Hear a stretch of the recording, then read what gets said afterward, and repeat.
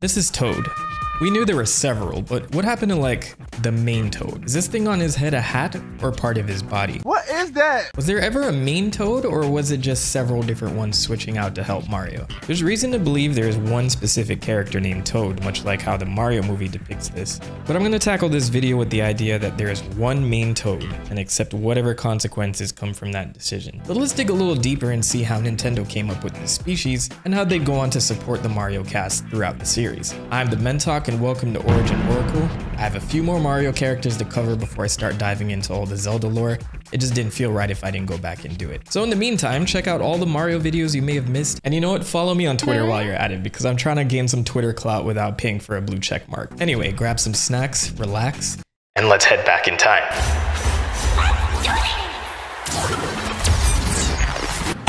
Toad as a species first appeared in Super Mario Bros. For the NES, released in 1985.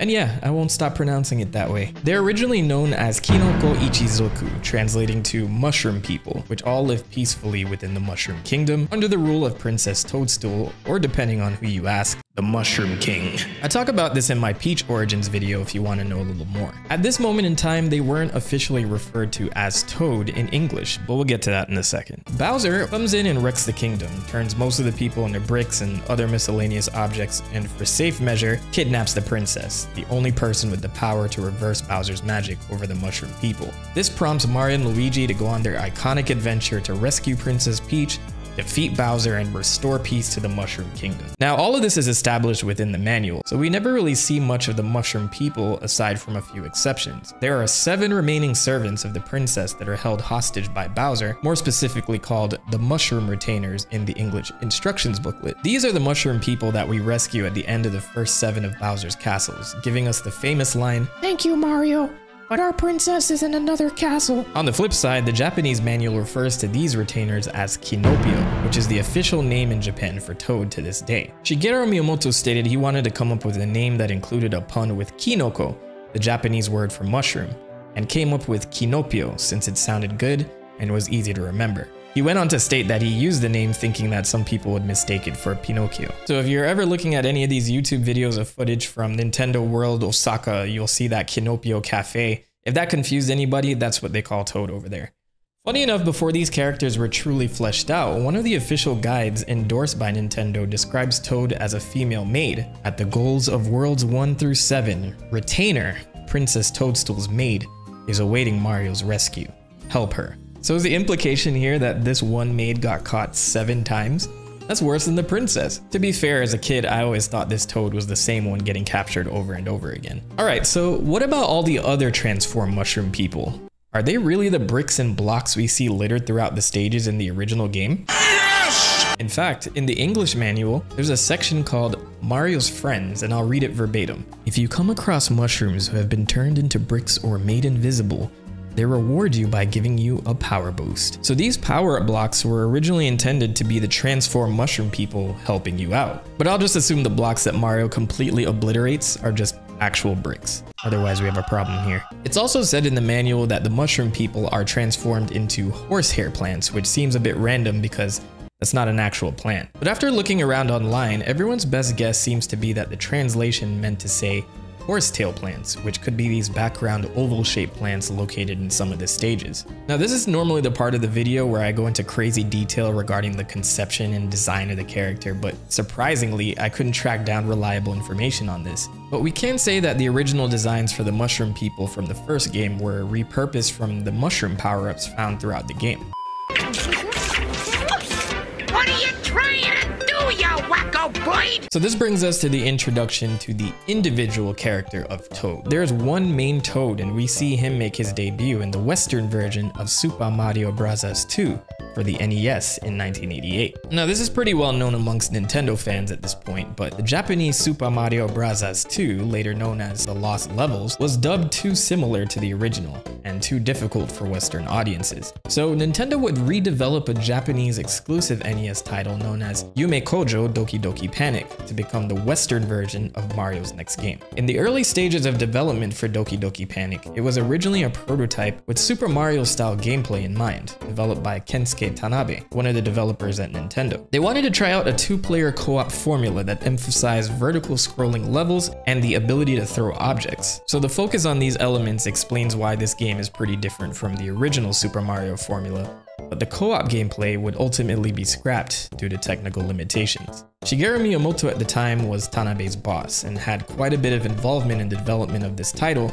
and suggested that they continue to lean into more Mario-like concepts for the end product. Instead of being fully developed as a Mario title though, Nintendo would partner with Fuji Television to create Yume Kojo Doki Doki Panic to promote an accompanying event called Yume Kojo 87. The words Yume Kojo translates to Dream Factory, and this was a big event that Fuji TV sponsored to celebrate and promote a new generation of media being released in the coming years, including new television shows, different types of technical displays, etc. So Yume Kojo Doki Doki Panic roughly translates to Dream Factory, Heart-Pounding Panic, which I suppose can allude to the game taking place within a dream world. It introduced and starred mascots from the Yume Kojo event, an Arabian-influenced family comprised of Papa, Mama, Imajin, Lina, Poki, and Piki. So when this game reached overseas around a year later, all of these characters were replaced by the Mario cast, with Mario replacing Imajin, the balanced character, Luigi replacing Mama,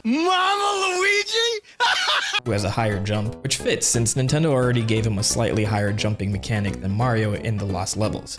Princess Toadstool would replace Lina, Imajin's girlfriend, who has the ability to hover for a short period of time.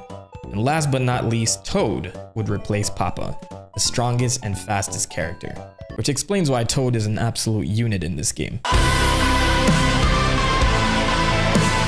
Even though this game was a reskin and made specifically for Western audiences, I'd argue this is one of the most influential titles in the Mario franchise. Not only do the abilities that the Mario cast got from Imajin and his family transfer over to other Mario titles, but a ton of enemies from Doki Doki Panic are now also official Mario characters like the Shy Guys, Pokies, Bob-ombs, Sniffits, and Birdo, one of the most highly requested characters that you guys want me to cover. Or it could be the same guy requesting it over and over. Either way, I will get to Birdo very shortly. And this game wouldn't get a Japan release until 4 years later, and would be marketed under the name Super Mario USA, which would also be remade and re-released in Super Mario All-Stars for the Super Nintendo, where the West got the Lost Levels for the very first time ever. Am I confusing you yet? No. Well, good. Did you know that Super Mario USA got a sequel in Japan only? It's called BS Super Mario USA, and the BS stands for bullshit, which essentially was the All-Stars version of Super Mario Bros. 2, but not the Japanese version, I mean the US version. But this sequel was a Japanese exclusive, so the USA part makes no sense. What the hell does all of this have to do with Toad?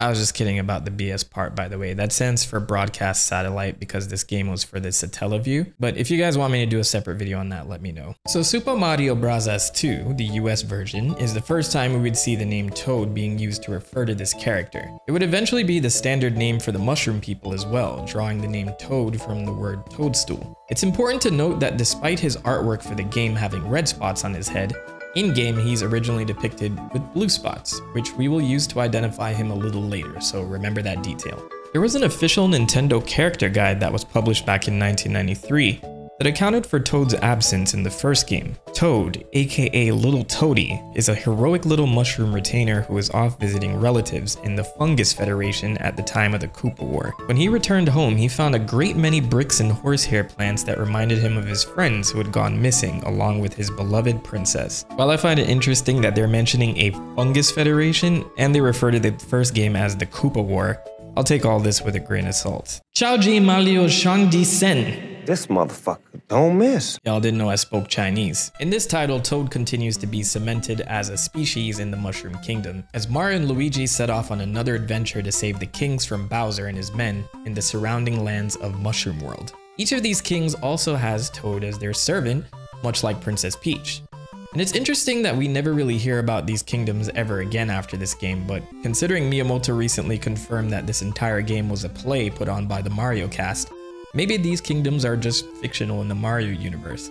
This would be the first game in the series to introduce an overworld map as well, complete with bonus areas called Toad Houses. And these are mushroom-shaped buildings where Toad, not the main one, will give Mario a choice of one of the 3 treasure chests, containing a powerful item that can assist him during his adventure. We'd go on to see many iterations of these Toad Houses implemented in several different games across the Mario franchise, serving as a place for item giveaways, mini-games, or maybe a place of rest. As for the main Toad, he's briefly mentioned in the story section of the instructions manual, sending best wishes to Mario and Luigi as they set off on their journey. From here on out, we'd see Toads featured heavily throughout the series as the inhabitants of the Mushroom Kingdom. So with that said, I'm gonna shift focus to the Toad character, because he's in a number of spin-off titles like Super Mario RPG, the Mario Kart series, the Mario Party series, and other Mario sports titles, for instance. It's safe to say that the playable Toad in these types of games is our main Toad character. But Toad actually starred in his own spin-off title back in 1994 known as Wario's Woods. Hey yo, what the fuck? Aw man, poor Toad, you get your own game and Wario steals the title from you? This was a puzzle title released in 1994 for the NES and Super Nintendo, featuring Wario as the antagonist who decides to invade a peaceful forest with his monster minions.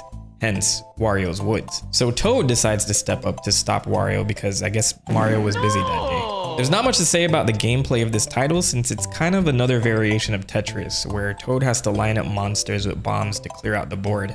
Birdo also makes an appearance here, helping Toad by providing him with the bombs to clear out the enemies. But once you beat the story mode of this game, Toad destroys Wario's castle, ending his little conquest over this particular set of woods. One of the many failures that would probably drive Wario to go start a small business instead. Now you may have already heard of Wario's Woods, but there was another title where Toad was heavily featured. A series of quiz events called Sattela-Q for the Japanese exclusive hardware Sattela-View. Sattela-View, more specifically, was an add-on for the Super Famicom, created as a joint effort between Nintendo and St. Giga, a Japanese satellite radio company. And as the name suggests, the Sattela-View allowed players to download games and other media through satellite broadcast. And games like BS Super Mario USA had an accompanying audio story that was broadcast to the player while they played through the adventure. So Sattela-Q was a similar concept, with the majority of the quiz broadcasts having Toad as the featured character for the events, guiding the player through the quizzes and minigames. Considering how complex this format is, it's amazing that you can still track down audio and gameplay from some of these titles.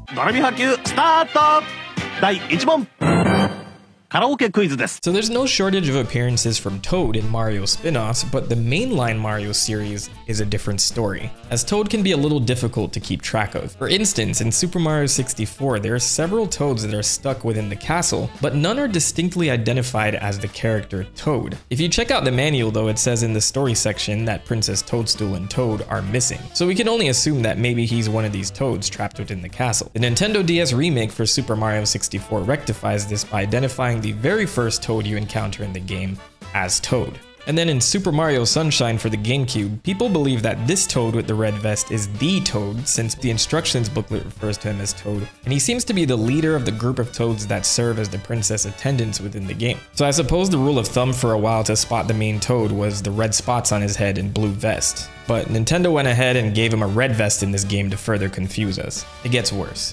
In New Super Mario Bros. Wii, Nintendo introduced a 4-player co-op adventure where players can take control of Mario, Luigi, Blue Toad, and Yellow Toad. It refers to them as such in the manual, so these two are not our Toad. And we also see him here in Peach's castle offering hints to the player. Blue Toad and Yellow Toad return as the playable characters in New Super Mario Bros. U, once again distinguished as Yellow Toad and Blue Toad. Now here's where the confusion comes in. Super Mario 3D World. Once again, it's another 4-player co-op game, which I highly recommend by the way. But this time you are joined by Princess Peach, who fills the 3rd character slot, and the 4th is Blue Toad. Or is it? They identified this guy as simply Toad, which has fans deciding that this is indeed the Toad, this time with blue spots. So his normal red color isn't confused with Mario, and it serves as a reference to his first in-game appearance in Super Mario Bros. 2, the US version. Alright, I get it! I mentioned earlier that this little detail would be important, so here is Toad sporting blue spots all over again. Or did he ever actually have blue spots? So his in-game color was originally blue due to technical limitations on the NES.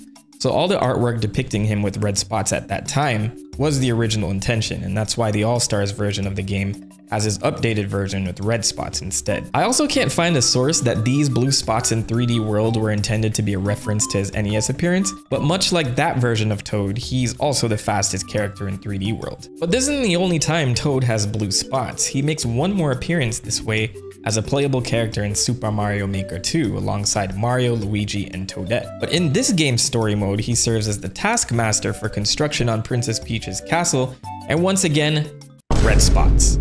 So either he can change colors at will, or the blue Toad is a different Toad. Not to be confused with Blue Toad from this game. Much like other things related to Mario lore, if you try to get too far into this rabbit hole, you'll find out that you're spending way more time thinking about it than Nintendo does. They did address whether the mushroom shape on his head is a hat or not though, so I can answer that question in this video. So the Super Mario Bros. Super Show depicted him removing the hat in the past. And Toad is also quoted in Mario Party The Top 100 saying, "You've come so far. I tip my hat to you, but neither of us wants to see that."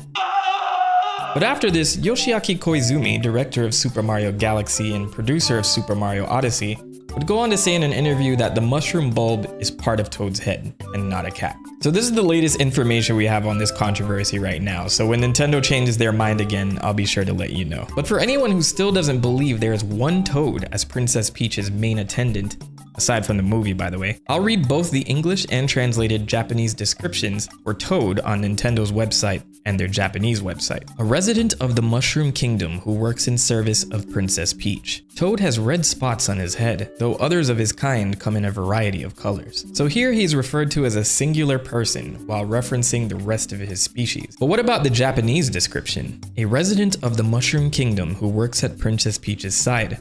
He also has colleagues who come in blue, green, and other colors. So there you have it. Right now it looks like Toad, as an individual character, does exist.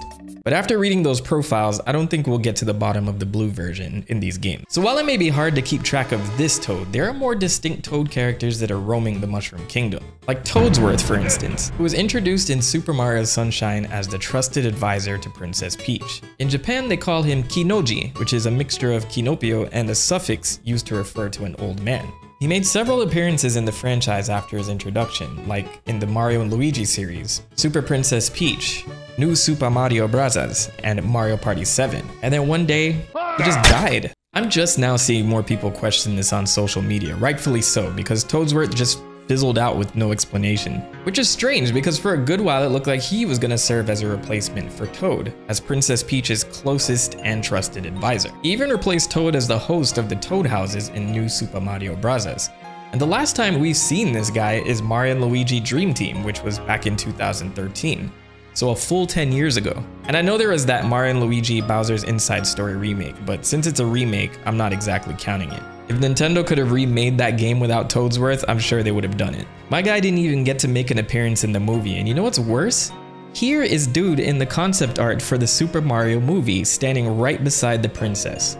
What a shame. But he's here alongside two other distinct Toads that are quite popular, Toadette and Captain Toad. So let's tackle them separately. Toadette made her debut in Mario Kart Double Dash for the GameCube to serve as the racing partner for Toad. Her Japanese name is Kinopio-Kun, which is essentially a feminized version of the name Kinopio, so I give the localization team props for Toadette. From her first appearance on, she mainly served as a playable character for several different Mario Kart games, Mario Party games, and other sports spin-offs. And while she's often seen with Toad, they have been mistakenly declared siblings by the Prima guides for several Mario Kart games. Others have said that they are a couple, which Nintendo has not confirmed to this day. In fact, Koichi Hayashida, director of Super Mario Galaxy 2, Super Mario 3D World, and producer of Super Mario Odyssey, has made it clear that they're not romantically involved. And while Toadette is designed as a female Toad, Hayashida and Miyamoto have said in interviews that Toads are a genderless race that take on gendered characteristics. This is maybe a little bit of a strange story, but we never really went out of our way to decide on the sex of these characters, even though they have somewhat gendered appearances. But I think what I can say is that Toadette and Toad are not siblings. So much like the Yoshis, Nintendo has confirmed that Toads are indeed genderless. Apparently they have no relations to mushrooms, by the way, with Hayashida saying, quote, "This particular riddle might stay unsolved."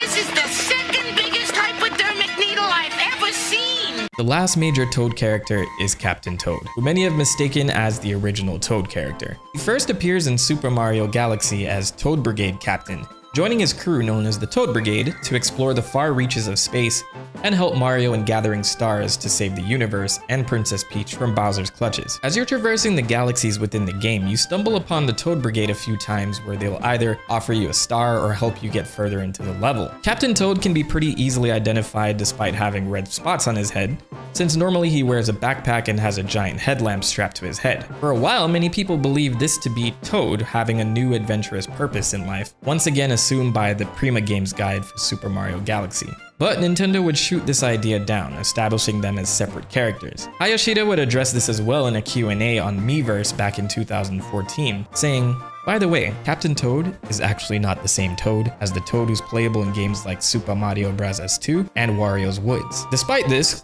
Captain Toad would be playable for certain segments of Super Mario 3D World, turning it into a more puzzle-based stage where players would have to collect 5 green stars in a cube-shaped area without having the ability to jump. Did I already recommend this game? You guys should go play it after you're done with this video. They would take this concept and create a whole new game based around this type of level design, and called it Captain Toad Treasure Tracker. Yes, Toad finally gets a game and it's based off another random Toad.